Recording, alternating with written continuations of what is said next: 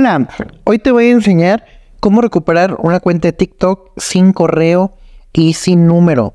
Bueno, es importante decir que para hacer eso tenemos que darle en este botoncito que es de ayuda en la parte superior izquierda, que tiene un signo de interrogación, y ahora en olvidé la contraseña o recuperar tu cuenta. Aquí vamos a obtener un poco de más información y puede ser que nos sirva esta información para recuperar nuestra cuenta. Pero si no es así, vamos a bajar y donde dice hemos resuelto tu problema, vamos a decir que no. Damos que no y nos va a salir otra pequeña como ventanita.